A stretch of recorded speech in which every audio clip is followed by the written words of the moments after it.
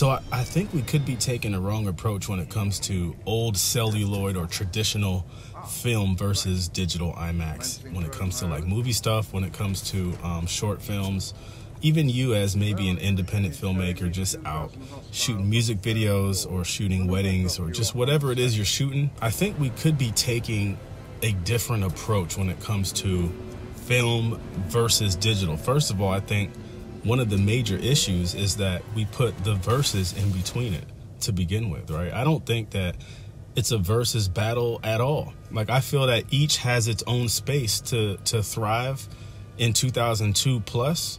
I think that, film has its space still.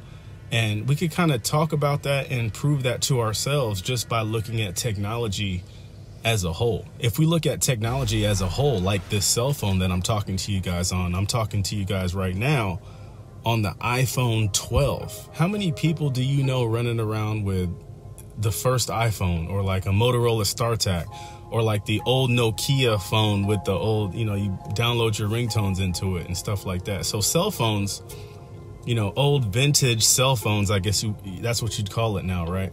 A StarTAC that's considered vintage is over 20 years old. I don't see anyone running around with a Motorola StarTAC, you feel me? I don't see anyone running around with a corded phone in their house. I don't see anyone with a 486 IBM in their house. That technology has come and gone. I don't see anyone listening to CDs. I don't see anyone popping in VCRs into a VCR player at their house to watch movies. Cars don't come with cassette players anymore. 8 tracks, gone. The list could literally go on and on when it comes to technology, when it comes to digital technology, how they come and then they go, right? And then it doesn't matter how big the niche cult following is for any said specific medium. I don't care how big the VCR niche cult following is for VCRs. The format is dead. Records are pretty much dead. There are still a pretty good following of people that still listen to vinyl, and it's more of a collector's thing, but you don't see brand new artists coming out with an actual vinyl record. It's more of a collectible piece. I'm talking about its usefulness in its digital mainstream space. And so the way that I kind of approached it to myself was, I was like, well, if film is dead, which is what all the digital people are saying, right? Film is dead. You old farts need to just let film go and just let it die, right? First of all, that never really sat well with me, because if it was going to die, it's going to die, right? You can't stop old technology from dying. I don't care how many old people are standing up with pickets in front of Paramount IMAX studios saying film, film, film. It doesn't matter. When it's dead, it's dead. But the fact is, it's not. Because if I was just for me personally, if I was to go back and just, let's say, just over broad stroke the past 5 to 7 years or so, and just think about all the movies that kind of really stuck home, or like some of my favorite movies from the past 7 or 8 years or whatever. And I did this, I literally sat down and I thought about what movies really stuck out to me on an emotional level. And so I wrote down the list and I came up with American Gangster, The Irishman. That was a beautifully shot movie. The script was awesome. The way it looked was awesome. Everything about that movie was awesome. Now, keep in mind, I did not look up whether these movies were shot on film, on digital. I'm going strictly off of how did it make me feel and did I enjoy the movie? That's it. Queen's Gambit. I thought Queen's Gambit was a great looking movie. I thought the story was great, etc. The Force Awakens, obviously, I'm like a Star Wars little buff or whatever, little Star Wars nerd. I thought The Force Awakens was great.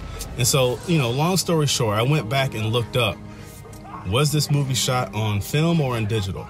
Coincidentally enough for me, most of these movies that I just mentioned were actually shot on 35mm film. Hateful Eight, I thought that was an awesome movie shot on film. I used to watch Walking Dead all the time back in 2010, 2011, shot on film. We talked about American Gangster, shot on film. The Irishman, shot on film. Wonder Woman, shot on, this is crazy. When I went back and actually looked at what movies that I enjoyed were shot on film, it kind of struck home. Am I saying film should reclaim the throne in Hollywood? That's not what I just told you Queen's Gambit was one of my favorite movies, shot on Red 8K Monstro. So really, the only thing I'm saying at this point is there are different tools to accomplish different vibes, different emotions.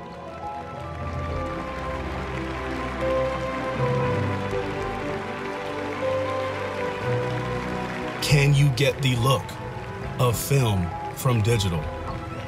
Yes.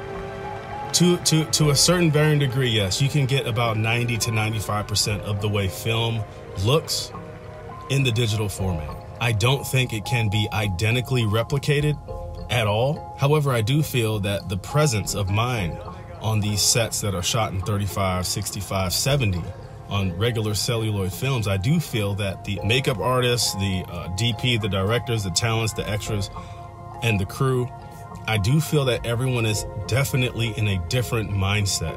They're in a different space because it takes a different type of shooting. It takes a different type of production in order to shoot a film as opposed to digital, right? Sometimes digital, you could just see them, they're just rolling all this BTS and the camera's just literally rolling, right? You have like an unlimited supply of film. When shooting traditional film, that's not the case, right? Every second that goes by is $1 spent. And so to me, in the end, you probably get a better product when it comes to shooting on film, just because of the amount of presence, the amount of focus, the amount of overall attentiveness of everyone on set, on location, I feel is a lot different. Hey kids, how you boys doing? Hey, keep chilling. But I do think that it's very interesting that a lot of my favorite movies just happen to be shot on film. Most definitely not a dying format. Give me your thoughts, give me your responses down in the comments below, and I'll check you guys out in one of my next videos. Peace. You do remember your business partner, don't you? Now let me take a wild guess here. You're Brett, right? Yeah. I thought so. You remember your business partner, Marcellus Wallace, don't you, Brett? Yeah, I remember. Good. Looks like me and Vincent caught you boys at breakfast. Sorry about that. Did you have it? Hamburgers. Hamburgers! The cornerstone of any nutritious breakfast. What kind of hamburgers? Cheeseburgers. No. Where'd you get them? McDonald's, Wendy's, Jack in the Box, where? Big Kahuna Burger. Big Kahuna Burger. That's that Hawaiian burger joint. I hear they got some tasty burgers. I ain't never had one myself. How are they? They're good. You mind if I try one of yours? This is yours here, right?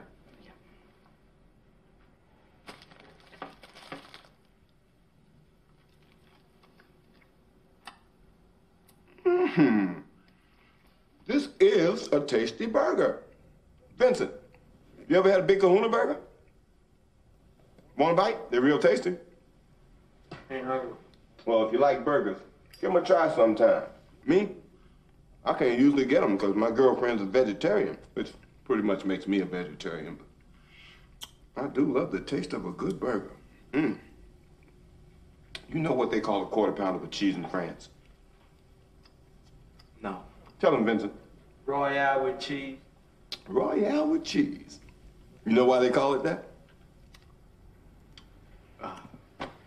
Because of the metric system? Check out the big brain on Brad. You're a smart motherfucker, that's right. The metric system. Send this. Sprite. Sprite, good. You mind if I have some of your tasty beverage to wash this down? Go right ahead.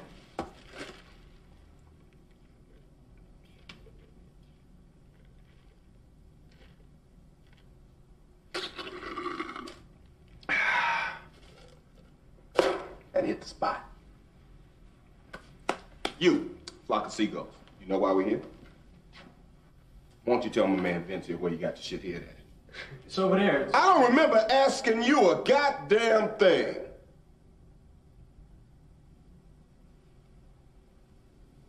You were saying? It's in the cupboard. No, the one by your knees.